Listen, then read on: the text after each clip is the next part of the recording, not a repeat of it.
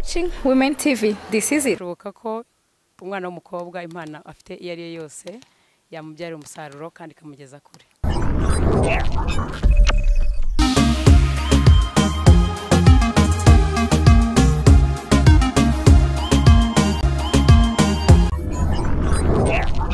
Twongere tubifurize ibihe byiza mwese mukurikiye Women TV nkuko musanzwe mubizi tubagendera hirya no hino tukabagezaho ibintu bigiye bitandukanye.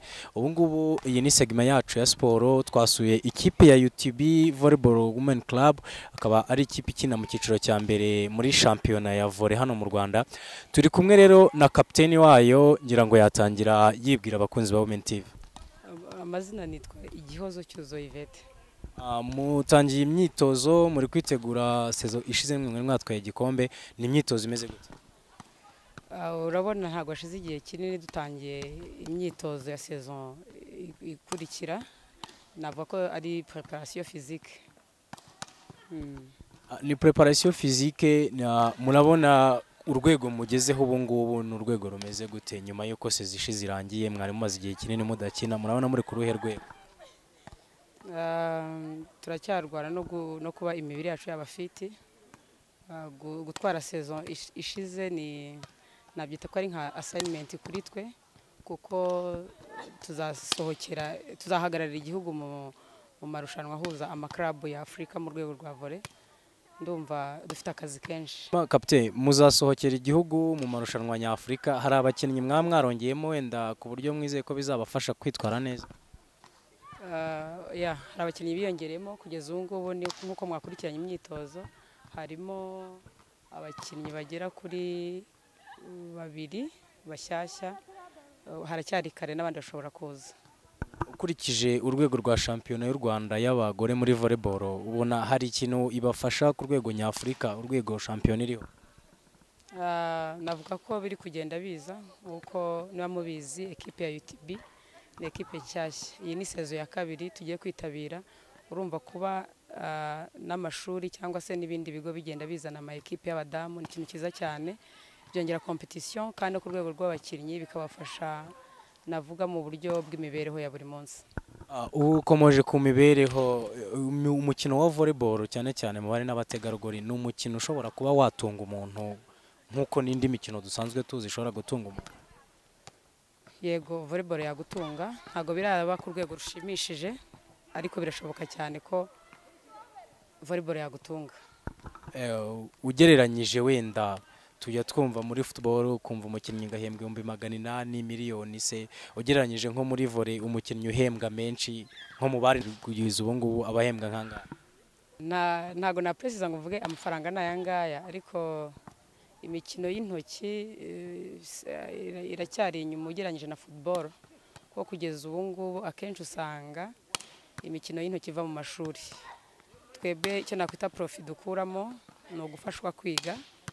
Wenda waba uri umukinnyi mwiza utabashije kujya ku rwego mpuzamahanga, uri ku rwego ruri roko, ukaba wenda wabona akazi.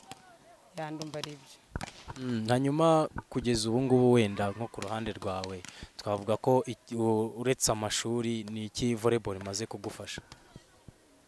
Ni byinshi cyane, no kuba twahuye urumva ni volleyball. Ntago nizi ntiga ntanakina, urumva byagiye bimfasha mu masomo yanjye. Ikindi kandi kugeza ubu ngubu ndi umukozi kandi ndumva uruhare runini ari volleyball. Ari abantu benshi bitinya cyane cyane abari n'abategarugori, akareba nk'umukino akavuga ati se hariya ntago najyayo, nta mugore ubundi wo gukina umupira cyangwa se gukina volley. Niki wabwira abari n'abategarugori bitinya cyane cyane kujya muri sport ngo bakoresha impano zabo? Ndumva batagombye kwitinya, burya umubiri ukuntu uteye ikintu cyose umenyereje uracyakira. Umuhungu ko ashobora guperforminga neza n'umukobwa birashoboka cyane. Birasaba kubikunda, ndetse n'ababyeyi iyo myumvire idakwiye kuba iyubu yo kubuza abana wenda kujya mu mikino, bakabareka bakagenda, kuko umukobwa wabaye umukinnyi ntago agira umwanya wo kurangara. Uva mu ishuri ujya muri siporo ukavayo unaniwe, ukagira ukumva ukeneye kuruhuka. Nkeka ko bifasha no muri discipline y'umwana. watching Women TV. This is it. dusoza ikipe yanyu ya UTB mwatwaye igikombe umwaka ushize nkuko twabivuze uyu mwaka intego ni izihe? Burya iyo utwaye igikombe navuga ko uba wihaye umukoro, wihaye assignment. No kuvuga ngo byaraduhiriye n'abadukurikira cyangwa se abadufana cyangwa se na kaminuza yacu dushyigikira babona ko tubishoboye. Urumva dufite indi devoir kongera gukora neza kurushaho ku buryo ni saison twabasha kwitwara neza tugatwara igikombe. Hanyuma wenda urebye imitegurire y'imikino y'amaboko mu Rwanda by'umwihariko kuri volleyball ukina neki wasaba nk'abashinzwe iyo mikino bashobora gukosora kugira ngo bibashe kuba yagera ku rwego ruri hejuru?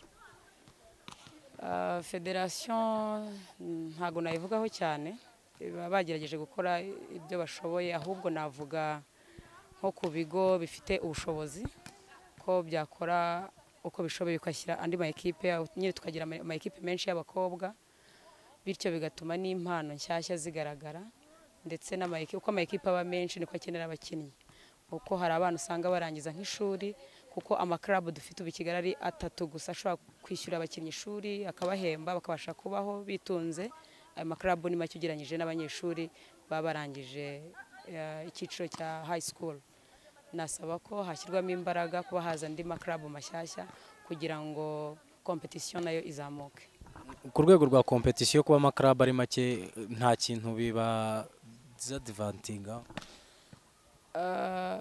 Yego aracyari make, ariko nk'ama club 3 ya mbere ari twebwe ari Rwanda Revenue ari na APR, ntago harimo ikinyuranyo kinini cyane navuga ku rwego turiho.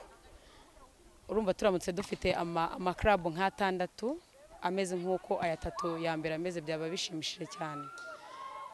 Igihe abonetse byakongera, ariko ntago navuga ko n'ubwo bari bibi. Reka tugushimire nka Women TV kandi tubifuriza amahirwe masa mu marushanwa mugiye kwitabira mu mwaka utaha.